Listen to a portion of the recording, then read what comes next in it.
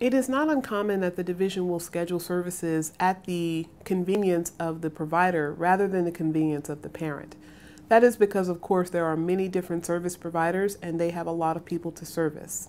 The difficulty, of course, comes when those services interfere with your employment.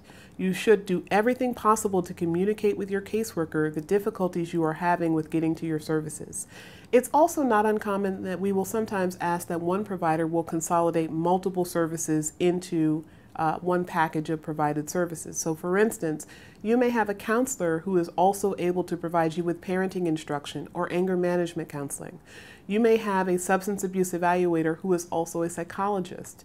You want to make sure that if it's at all possible that all of your services can be considered addressed by one provider. If that's not possible, you want to make sure that the court is aware that the agency is trying to schedule you to attend services at a time where you have to be employed and have to work for your employer.